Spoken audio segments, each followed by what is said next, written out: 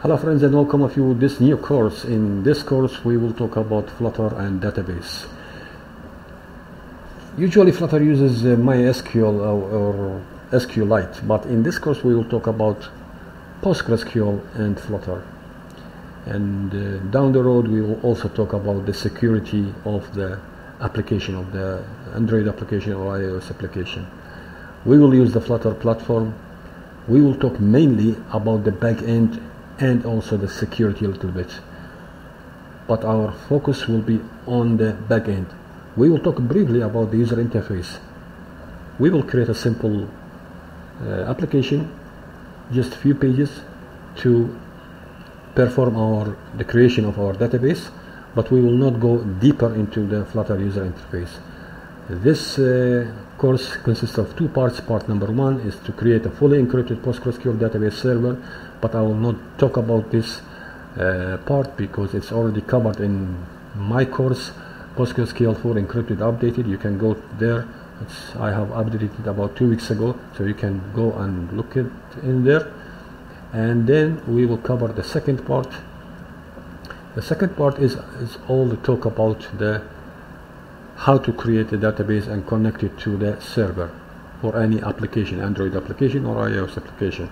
Now this part consists of two sections. Section number one is that we will go with the conventional way of creating a database and a connection. We will create the classes, the widget classes of the app.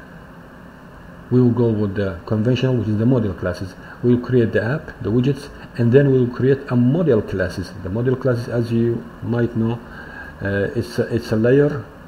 It's a layer between the application and the database. And then the final thing, we will create a connection between the application and the server. We will use this API, the Postgres API. You can get this API from here, from pub.dev, and you could go to this Postgres. As you can see here, this Postgres is the one that I'm using. Actually, I have tried different APIs for connection, creating a connection between the application and the server, but this one I found it the most comprehensive one. The other ones, like for instance, let's say PostgreSQL 2, or other ones like pgpool, or other ones, these are okay APIs, but for the most part they lack something. I mean, some of them they can insert and update, but they don't delete, and they don't have security. Some of them can only do insert. Some of them don't have a secure connection. They don't add the security feature, the SSL feature. But this API, the Postgres, I have tried it, and it can do the insert, update, delete, and also it has an SSL feature. So it's almost the best API I have found in the pub.dev for creating a connection between any application and the server, the PostgreSQL server. Now this is for the first section. The second section, we will do the same, except that we will use the DIO API in this case. The DIO API, which is the same. We will create the widgets. We will use the same Postgres API for creating the connection, but instead of using models, creating a model classes, we will use the DIO API, and we will use the post and the get method. If we have time, then we will talk more about this. Hopefully I will give you some brief about how you can use the DIO. And if you need all the details about the DIO, this is the details from where you could get all the details about the DIO API from the GitHub as well. Now as for the project, I will use the Intellij Ide. I will use minimum SDK version 24, target SDK version 30, Flutter version 2.213. The SDK for Dart SDK is 2.13, and the Gradle 7.11 and JDK 11. This is all the details about the project preferences. So let's start by creating a new project.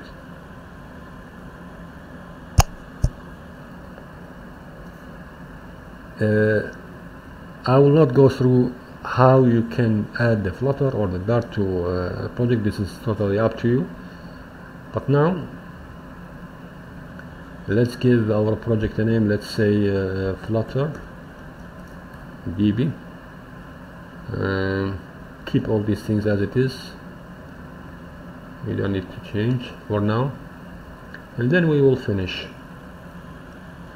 And now our project, our new project, is being created and is being initialized.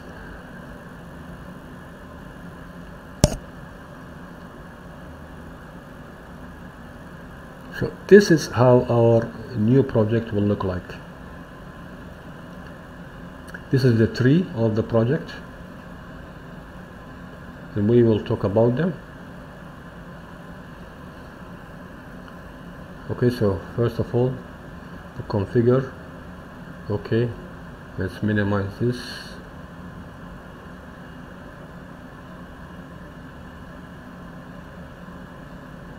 Now, as you can see here, this directory, the lib directory, is where your entire structure of your application resides. It has only one class or one Dart file by the name of main.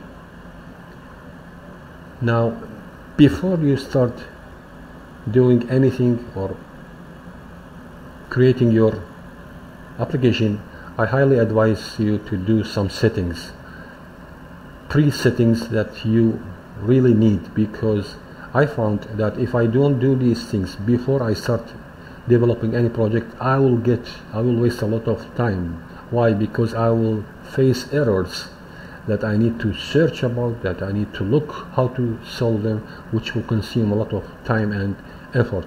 So the things I used to is to do these basic settings.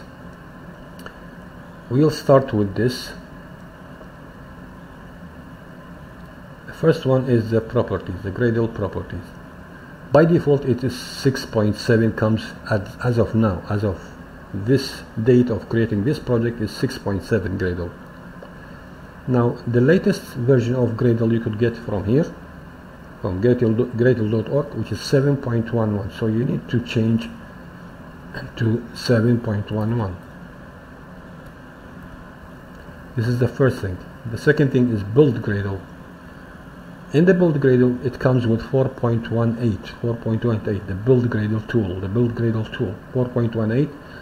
Now the build Gradle tool, as of now, it is 4.20. By the way, this is a very important article. I highly advise you to go through all of it. So the build Gradle tool is, as of today, is 4.20. So let's change it, make it 4.20. Now let's go to the third thing.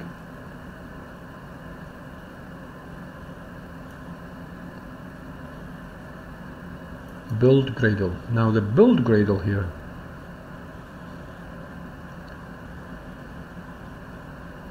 when you create a new project, as of today, you will get the minimum SDK version 16. There is one thing to notice, that here with 4.2 there are security features, which is a very good features for the securing your application. These security features, when you with this version, requires from you a minimum SDK of 24. So if you do the 26, first of all, you will get an error. Second, these security features will not be implemented on your application.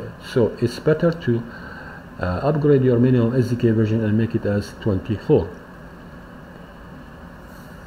Another thing, which is the manifest.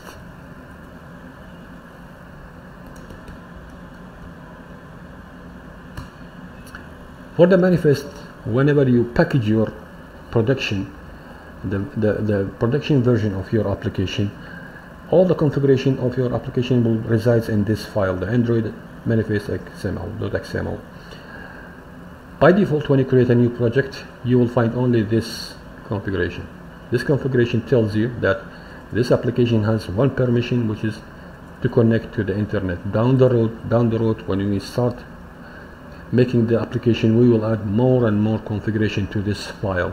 But this is the main look. This is how it looks like, this file looks like whenever you create a new project. Only one line, which is the permission to connect to the internet. There is another thing.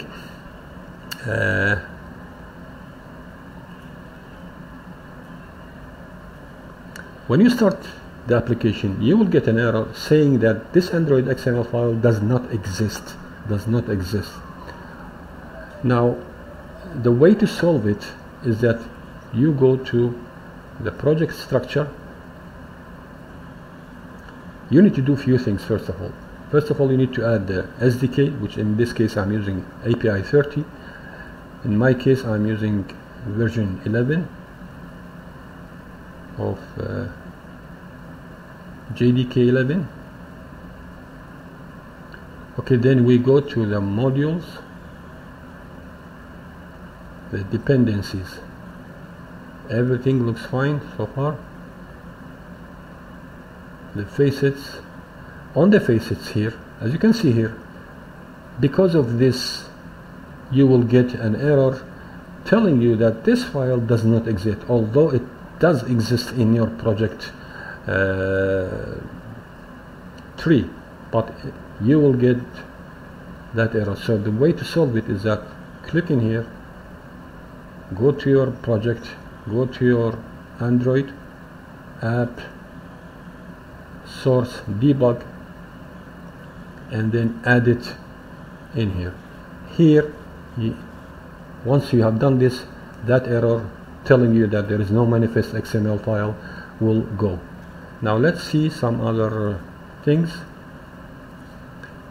I advise you to get rid of the Kotlin. As for the Flutter API,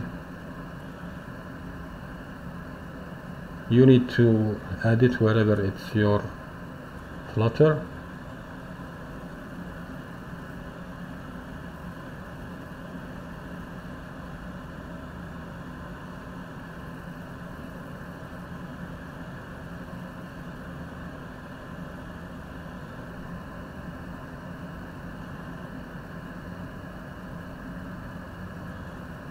Okay, now we have added all the Flutter.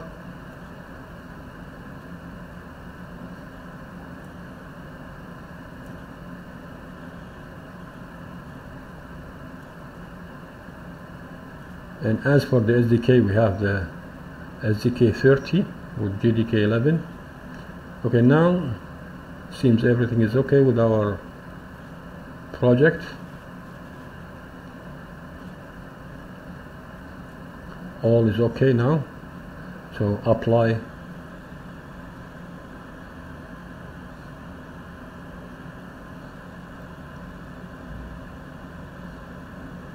And okay,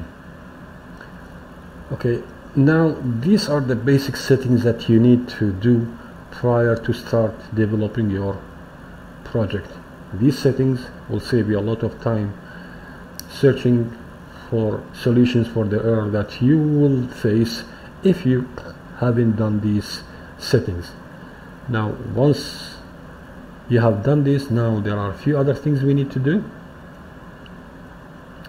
We need to add a few more directories in here to our project.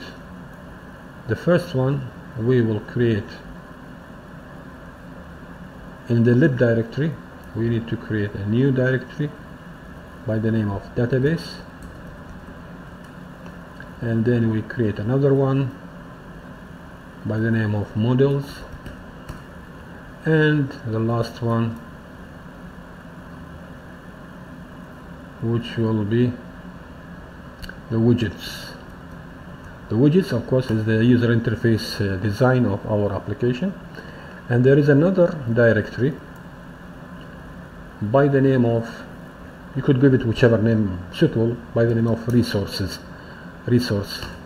This directory, you will keep in it, you will save in it all the things that you will use for your application, such as the images or the videos. You will keep in this directory. Now the next thing we need to do is the popspec.yaml file. In this, as you might know, we will add all the packages that we will use to develop our project. One of them, of course, is the Postgres,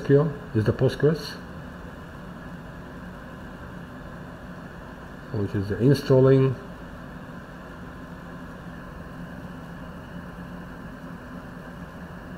So let's say we have a database, and then we need to add 3 more that we gonna need, which the first one is the DIO and the HTTP and the HTML. The DIO is this one.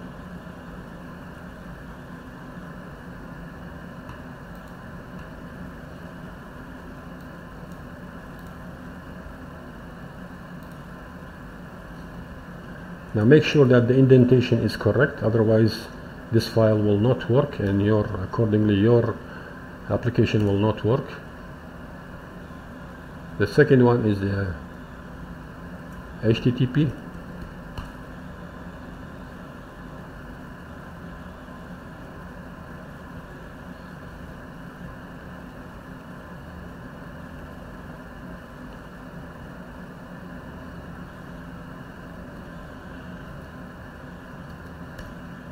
And the last one is the HTML.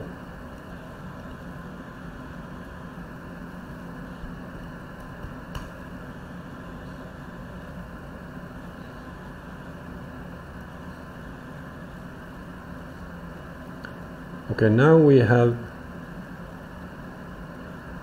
got the dependencies that we need for our project. We just have to pop.get, so we can get these packages and add them to our project. The last thing we need to do is that we need to add this directory into our assets. So we go here to this assets, and then we do like this, resource / that's it. Now once you have done this, your project is ready to start doing any development. You just pop.get again and do the upgrade.